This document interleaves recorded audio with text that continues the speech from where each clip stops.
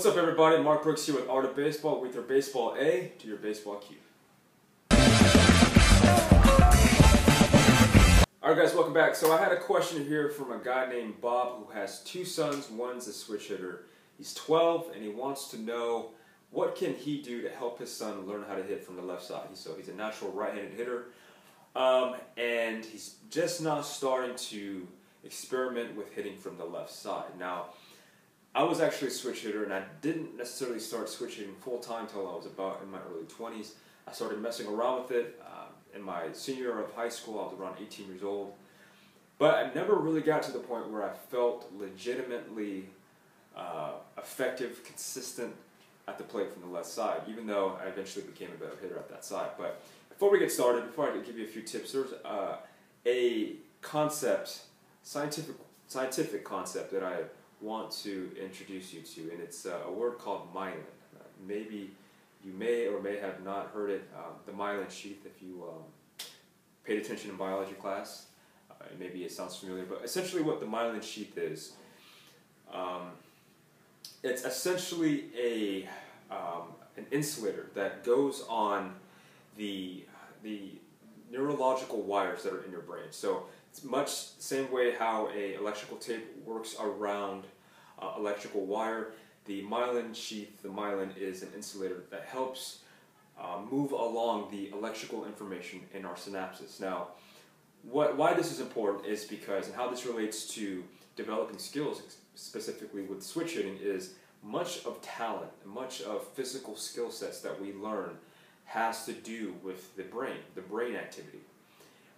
We call that muscle memory. Now, what's a more accurate definition of this, or representation of this, is actually neural memory, or neurological memory.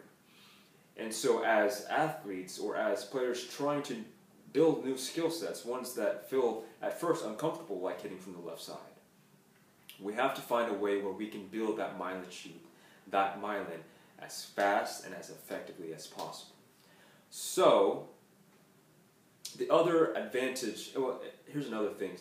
When myelin was first discovered by scientists, what they thought the Mylein sheath was for was purely insulation, purely to keep things inbound, make sure that the energy from the synapses, from the neurological pathways, the energy wasn't leaking, essentially.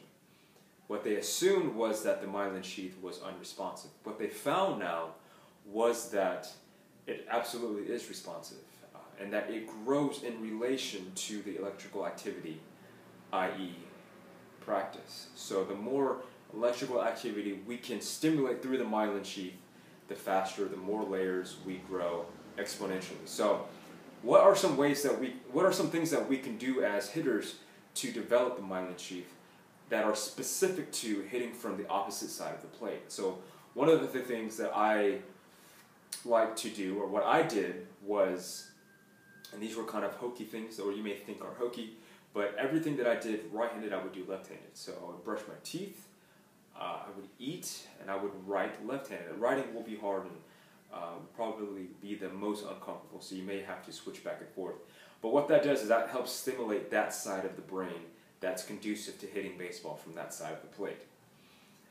The other thing that you can do, and this may be something that you may do on the weekend, but try hitting in the middle of the night. So try hitting, maybe set an alarm clock and wake up around 2 or 3 o'clock in the morning. Yeah, I know that sounds odd, but that is when your brain is most responsive. There's a neurological state. I'm not sure what the scientific term for it is.